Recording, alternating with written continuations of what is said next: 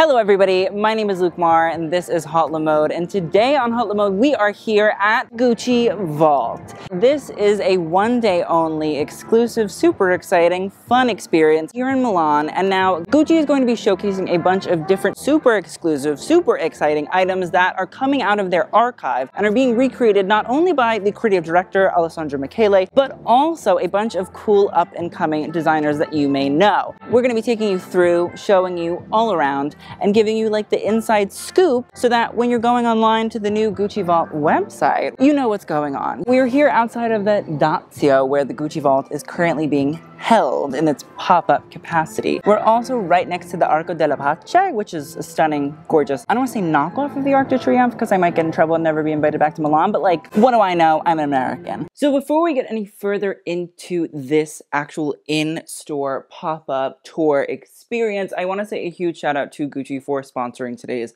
video. Now, Alessandro Michele has said that we called it Vault because a vault is a storage place for beautiful things that apparently have nothing to do with us. But actually, this is not true because these pieces are a true source of life. When you actually get to see the pieces that have been brought out from the actual Gucci archive and sort of brought into Vault, and then see the way that through this video, those pieces have influenced many in Alessandro Michele collection. The Gucci Vault not only is this sort of updating of vintage classics that a lot of people might not even know about, but it's also a way to give a historical context, the Gucci design capabilities, fashion tropes that we might not always think about as just observers of this brand. So let's get on with this video.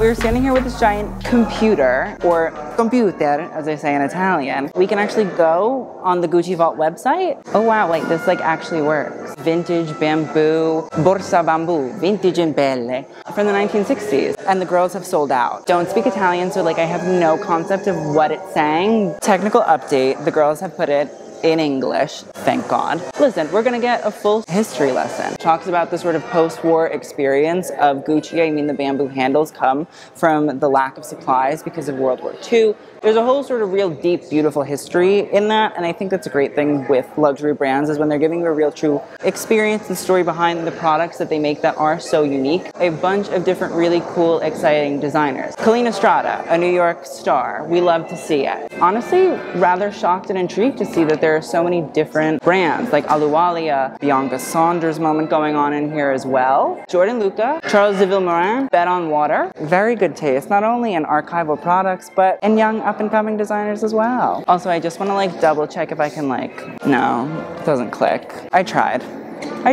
Gigantic Computer is teaching you how to use the Gucci Vault website. And this Gucci Vault website is different than the regular Gucci site. The thing that I find the most sort of entertaining about it is the way that you can actually learn about these styles. On October 15th, which is the day that this video is out, there is the second drop from Gucci Vault. So go and check it out, because honestly, this stuff sells out very, very quickly. Okay, so we are now here in the lovely, gorgeous young designer's room. Come in, don't be shy, it's totally fine. I'm terrified, you shouldn't be. There is a whole grouping of cool, young, amazing designers that Gucci is hosting in the Gucci Vault pop-up, and again, on the website, as you saw. So here we have like a whole Kalina Strada section. I just saw Kalina Strada's Spring 2022 show in New York. This beautiful gem. It's poofy, it's very sort of Gucci. Again, they're just like different, really cool, intriguing elements that when Gucci said they were hosting up-and-coming, like cool emerging designers, I didn't realize they were literally like hosting them in their retail-y spaces. It's a great way to sort of build community in the fashion space. Like nice denim. There's lots of sort of upcycling sort of styles. Kalina Strada loves an upcycled material. Bianca Saunders, nice little khaki sets. A British legend, creator of menswear that everybody wants, even if you're not a menswear. There are these big old boots. I mean, who doesn't like a big old boot?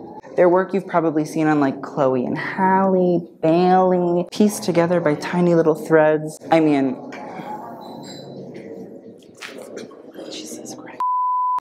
I'm sorry in advance. Okay, so we're gonna try round 2 of that. I will not throw it on the ground.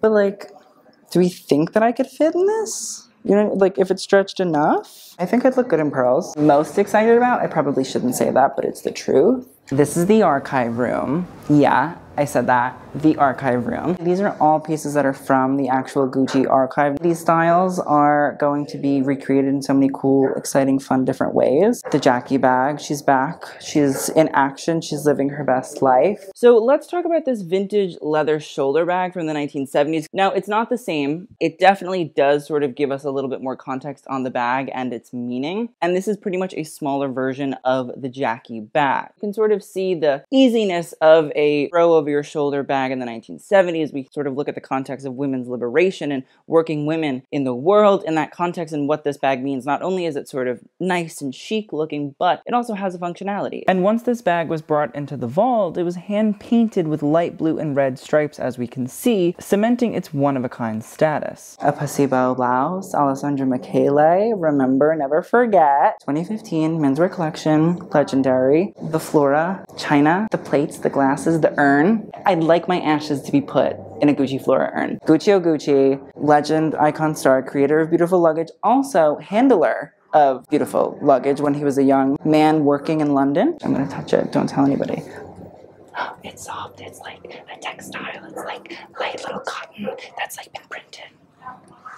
Okay, so here's the thing. When I was looking at all the items in the pop-up, I wasn't really looking at the ties that were in that suitcase, but I should have been, because there's a whole section of the Gucci Vault website that has ties. And so like, let's look. Vintage butterfly tie, 1970s. Known as a symbol of change and endurance, the butterfly has been presented throughout the house's collections for decades and can be easily viewed as the embodiment of Gucci's 100-year journey. Where else would you find information on Gucci seeing the butterfly as a motif that they have just shown over and over and over again? And again, when you look at Alessandro Michele collections, you can see butterflies in those pieces, and that's the great thing that I love about this website, is it really truly is giving you an actual education on the history of Gucci, and you don't even have to buy anything. You probably should buy stuff because, again, sells out quickly, but even if you can't, you still can get so much out of it. The Gucci canvas, of course, I mean, done in gorgeous, stunning styles, piped in leathers, and again, like cute little floral dresses made for royalty, some may say. It's so fun to see all of these things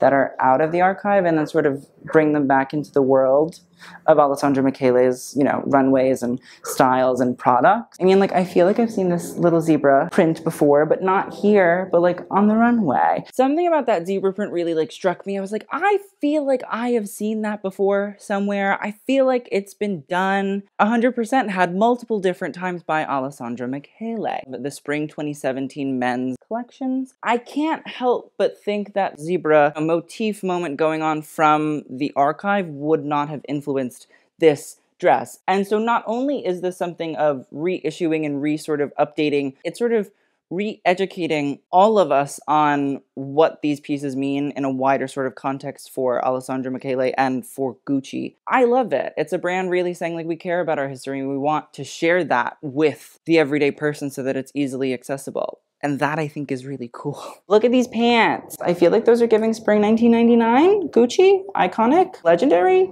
ode ippy. And then I went, of course, on the Gucci Vault website. Now, as we can see, there are a bunch of different floral prints that are very similar to that pant. From spring-summer 1982, this flora print black silk shirt is finished with engraved GG mother of pearl buttons and front pleats. The flora motif, a delicate and whimsical composition of flowers, fruits, and insects, was created for Gucci in 1966. The print was repurposed for the spring-summer 1982 collection. As part of that collection, the print is shown on a black background of this silk shirt. It was initially made in white. So the background was white and then the florals were on top of it. We can go back and we can sort of look at another pair of pants, which I think are very similar to the ones that we saw in the suitcase. This is from 1999. The intriguing thing about them is they were created under the creative direction of Tom Ford for a spring 1999 collection. This collection is very much so hippie inspired. Again, when you look at that late 90s era of Gucci, there was a lot of 1970s influence throughout those collections. It's just sort of how it worked.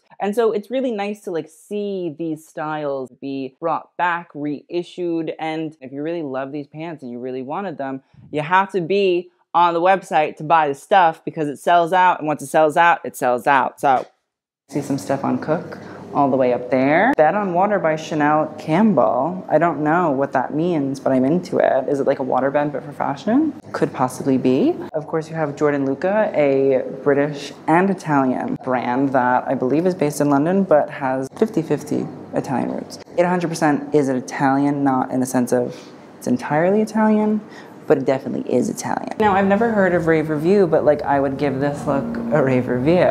It's very colorful, it's very lacy. This is beautiful and sexy and hot. Boromir, a legend, an icon, a star. And there's so much. I mean, I'm not gonna take it off the hangers again because that went badly the first time, but it's so nice to see all of these sort of cool, young, up-and-coming designers being showcased in such a lovely way. And there's more, like there's a whole other section. I mean, like more Flora. She's a little bit more fall, Christian Grille autumn vibes, but we're into that. We'll take that.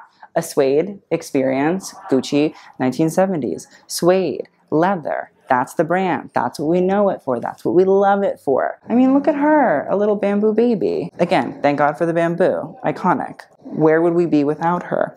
I don't truly know. A beautiful little espresso cup. I've been in Milan for like 4 days at this point. Have not had an espresso. Don't really plan on it because I don't love coffee. But like, I would have an espresso out of a Gucci cup. The Gucci Vault website obviously has a section on different porcelain styles. Now, these are not exactly the same as the ones that we were seeing. These serving dishes were originally released in the early 1980s. Now, they obviously have the Gucci Flora motif on them, whereas the ones in the pop-up just have the sort of little Gucci stripes on the top, which also were very chic and very cool. And again, more sort of mushrooms. I love a fantastic fungi. The red and the green stripes on this bag. I don't even know her. She seems new, but she seems old. But she seems new and old at the same time. Wool coats, florals with a black background. Stunning. A gorgeous, I don't know, 1970s little skirt moment. I'm making up her decade, but like she could be from the 1970s with a little stripe. More Jackie bags, matching the luggage from over there. There's like a little tiger. I remember Alessandro Michele with the tigers. He loved the tiger. He's always bringing a tiger around. You saw it on the shorts, you saw it on the bags, you saw it on everything. And now you're seeing what her reference is. Look, little sparkly lady with a tiger. So intriguing to see all of this product, which in reality is most definitely probably inspired Alessandro Michele's work. I don't even know what these silver things are with the animal heads, but I like them. Thank God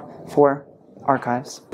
Okay, so we're in another room. Now, as you can probably tell, there is a kooky crazy amount of little pipes. Each of them is like telling a poem, and they're discussing different designers or discussing different aspects of design and fashion. I am at a crossroads where past and present collide. Poetic. So we're now taking you to a very exciting, cool, fun room. Look at this, people. Conveyor belt. And also, again, like Gucci reference. Now, do you remember the collection when the girls were on the conveyor belt? Well, they were girls and boys. Remember that was a thing, that was a thing, that was a Gucci thing. It was exciting, it was fun, it was cool, it was kooky. Look at that one. It's like the rainbow. I don't know, it's so cute. I could watch this all day long.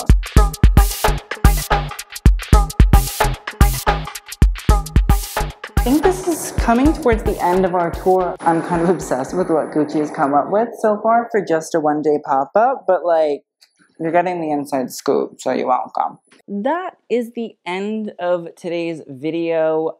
Honestly, I really love this whole concept that is Gucci Vault. I truly feel like 16-year-old me would have gotten so much out of this website, and I hope that everybody that loves fashion, wants to learn about the history of these brands, is able to use this as a way to genuinely get an education on the different ideas and motifs and meanings behind a lot of Gucci designs. I also genuinely think it's a great sort of place to not only learn, but also to shop. It has a real care and detail put into the products that we are seeing be reissued and sort of being updated. And the other thing is October 15th, which is the day this video is out, there is a whole new set of products dropping. I mean, Comme des Garçons x Gucci is exhilarating, I will say. But there are also going to be a bunch of different other products too. So keep up to date with the Gucci Vault website because it's going to be updated more often than not. So I would be keeping myself in the know about the site. It's going to be a continual thing from Gucci, and so you might find something that you've never even seen before, and you might be obsessed with it, so keep on that website, vault.gucci.com, and there's a link in the description box below. Thank you guys so much for watching. I will see you guys on the next one, and TTYL.